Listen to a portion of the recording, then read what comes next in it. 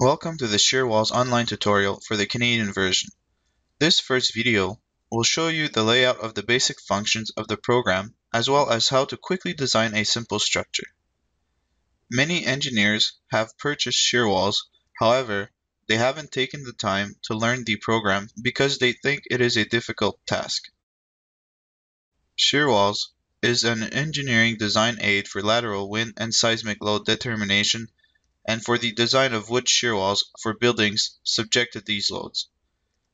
Shear walls will, but is not limited to, importing CAD, EMF, WMF, and PDF files to establish the building footprint for each level, model wood structures up to 6 stories including the specification of openings in shear walls, automatically calculate seismic and wind loads based on the building code, relevant standards, and site information, distribute shear forces to shear walls using either flexible or rigid diaphragm analysis, design shear walls for their sheathing thickness and nailing requirements.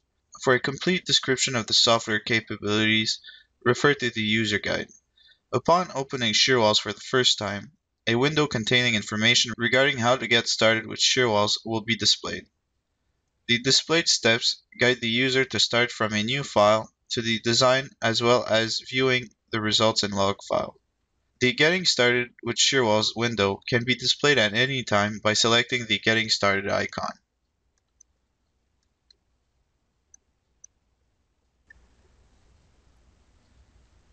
The toolbars, data bars, and menus necessary to the successful design of a structure in Shearwalls are located at the top of the main window. The first group of buttons are dedicated to file operations such as starting a new file, opening a file, saving a file, and printing. The second group of buttons is dedicated to actions such as importing a CAD file, building blocks, walls, openings, extending walls upwards, roof, load generation site information, generate loads, and loads and forces. The last group of buttons relate to views such as the plan view, form view, elevation view, results, log file, and finally the acceptance of the design. More specifically, the log file contains intermediate calculations used to generate wind and seismic loads as well as for the torsional analysis. Furthermore, with the newly added acceptance design button, Shearwalls now allows you to transfer the design results from a successful design back to the input fields, replacing unknown values on those fields. This allows you to experiment with and tweak your design more easily. The status bar contains hints and instructions to the user and descriptions of the program buttons, menu items, and data field, while the bottom right corner shows the position of the cursor on the plan view. The data bars are located at the top of each window or view. They allow the user to change building levels, to turn data on and off in the corresponding view, and provide for quicker selection of options and settings than by the settings dialog or the main menu. These icons will be further discussed in the following tutorials. The main menu bar of the program contains all of the commands represented by the toolbar buttons in addition to the view, window, and help menus to further guide the user. In addition, it contains several less commonly used commands such as print preview, fit view to, and select all shear walls, delete shear wall, and merge shear walls. The context menus will pop up anytime the user performs a right mouse click. They contain some of the more commonly used menu and toolbar commands, and some extra shortcuts such as tiling the plan view with the elevation view. For illustration purposes, a simple structure will be created using the Blocks button. Prior to creating the block, it is good practice to choose the unit system, the viewing area, and the mouse clicks interval. The unit system can be changed by selecting Settings and then the Format tab. The two options are metric and imperial. Note that this change can affect either distances or member sizes. The viewing area and mouse click intervals can be modified by selecting the View tab.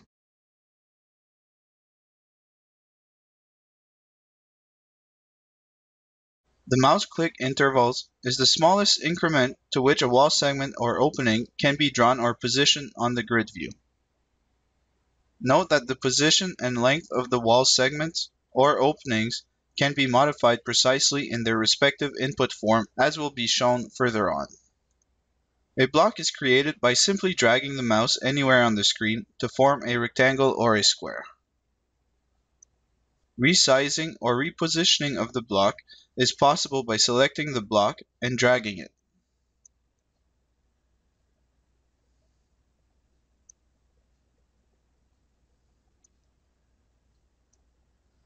The dimensions of the block and its coordinates on the Cartesian plan can be adjusted more precisely following the creation of the block using the input form.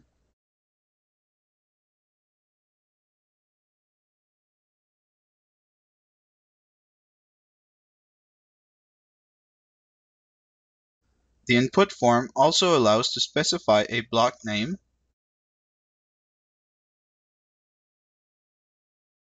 number of levels up to a maximum of 6 if the site location is in British Columbia, wall and floor height, length subjected to shrinkage, anchor bolt length, and foundation elevation.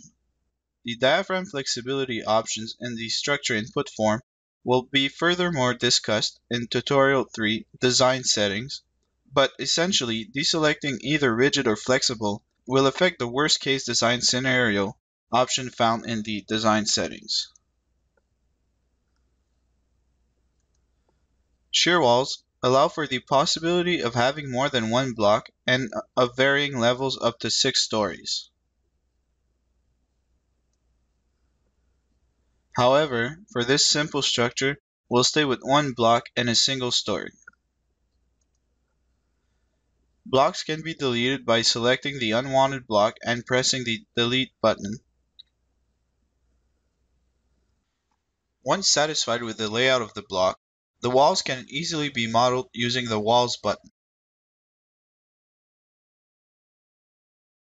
It is important to note that once the Walls button has been selected, that changes to the planned geometry of the block cannot be done anymore.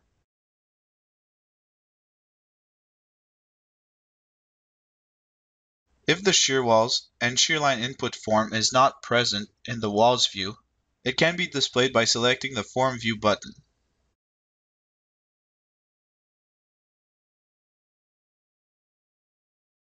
The form is divided into 4 main categories to facilitate the input process.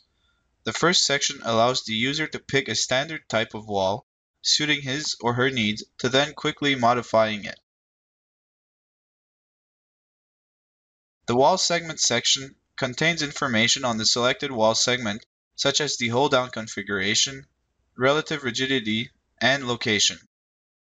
The third section deals with the shear wall schedule, which includes the type of sheathing for both interior and exterior, type of fastener and spacing, and finally the framing material. The fourth section deals with the hold downs associated with the type of wall used. One can change the type of hold down in order to accommodate the design forces. A few features of shear walls within the wall and shear line input form will now be shown. For example, if another standard type of wall is desired, it can easily be changed by selecting the drop-down menu.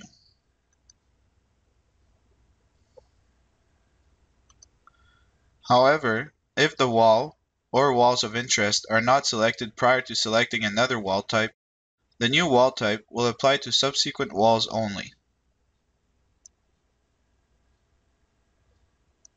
We will now delete the wall we just created by selecting it and either right-clicking on it and selecting Delete, or by simply pressing the Delete key. Furthermore, when selecting exterior wall B1, it can be seen that the Design and Group option is selected. It allows the user to quickly change the properties of the shear wall material of all walls of the same type at once when only one wall is selected, as shown by the pop-up window.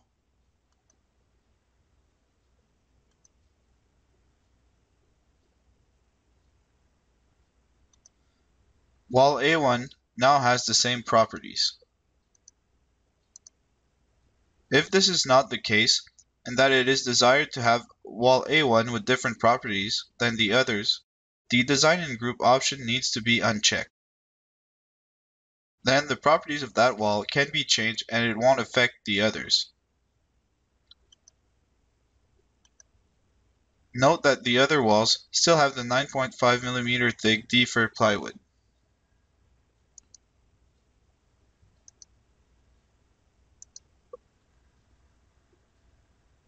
The Design in Group option is only affected by the actual properties of the same type of wall. When the Design in Group option is selected, and a selected wall is changed to another wall type, only that selected wall will be affected.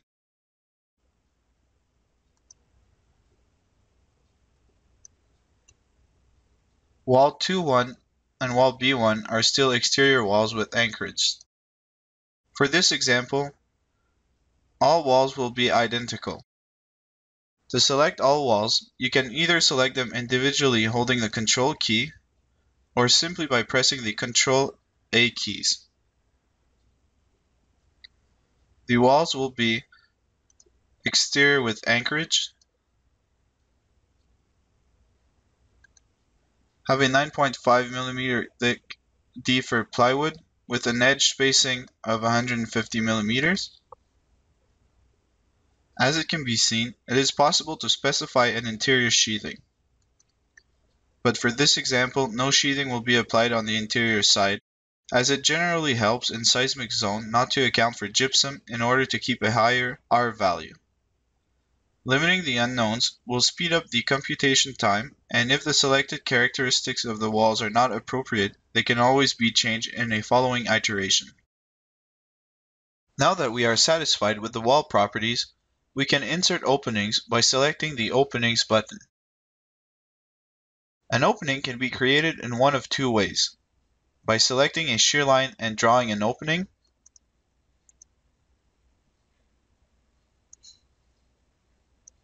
or by using the form view following the selection of the shear line.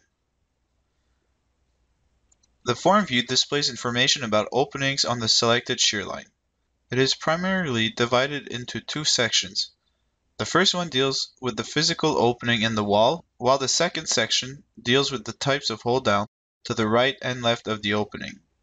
Using the first method, drawing the opening on the shear line, which might not be as accurate as desired, the location and size of opening can be modified using the form view.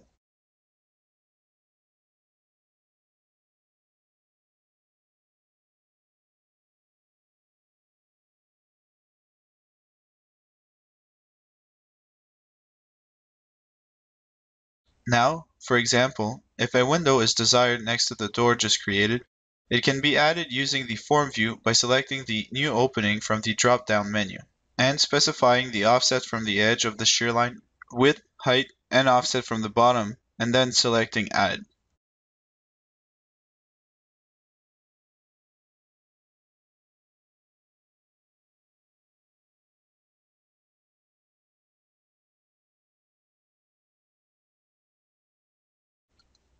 The openings can be seen in the elevation view by selecting the shear line of interest and selecting the elevation view button. The roof is added through the roof button, where it can be modeled as flat roof, hip, or gable. The ridge direction, roof slope, and overhang can also be changed. The Load Generation Site Information tab ensures that the appropriate values are used for the generation of the wind and seismic loads. These details will be covered in a different tutorial. Once that the site information reflects the conditions of our design, the following step is to generate the wind and seismic loads.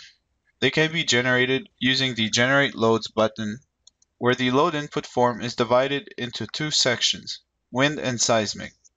Loads can be generated for both wind and seismic, wind only, or seismic only. The loads can be generated for all building levels or individual levels. They are then generated by selecting the Generate Loads on the selected levels. In the Canadian version, it is possible to see an additional option in the load input form. Upon activation, this option will include the self-weight of the walls to calculate the wall dead loads that are considered to resist overturning into the following factor for walls without hold-downs. Note that the self-weight of floors, ceilings, and the roof entered in the seismic section of the input form are only used to generate building masses that are used to calculate the seismic loads. The loads shown in the plan view are for wind and can be changed using the Show Data bar and go into Seismic. If additional loads are required, it can be done through the Loads and Forces button.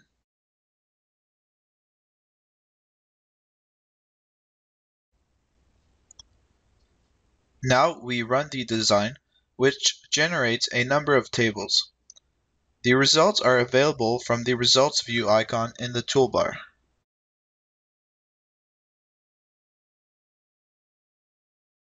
The results are organized into 6 main sections: project information, structural data, loads, design summary, wind design, and seismic design. In the project information about the company, project description, design settings, and site information used for the generation of loads can be found. This first main section highlights the design settings and site information entered by the user prior to the design. The second main section, structural data, contains information about the geometry of the structure, the shear wall schedule, and information on the walls and openings location.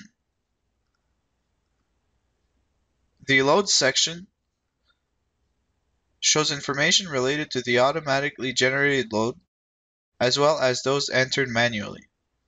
The design summary provides a brief summary of the shear wall and hold down design. It is a good starting point to see where the failures are, if any. Note that this summary does not include failures such as percentage of gypsum, excessive fastener slippage, excessive story drift, seismic irregularities, and overcapacity ratio violation. The wind design and seismic design contain all of the results and details, such as the shear results, gypsum wallboard percentage, hold down design, drag strut forces, deflection, and hold down displacement for both flexible and rigid diaphragm design. Differences amongst the wind and seismic design sections are the fact that the wind has an extra section dealing with components and cladding, while the seismic design section has results tables for story drift and seismic irregularities.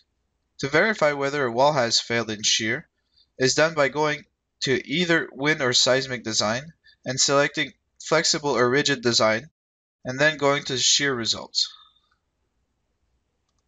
In this system, the loads are very small, and it passes since the critical response is less than 1.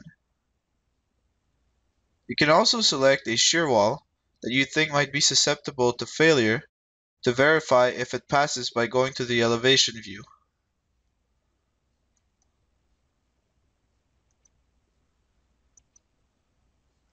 The forces shown here are for the flexible diaphragm seismic design. If this wall were to be under capacity, we would find the word failed across it. To view other types of load, we go to Show, Forces, Rigid, and then Show, Wind, West to East, South to North, and we would repeat this for the 2 other cases. And that is how you design a simple structure.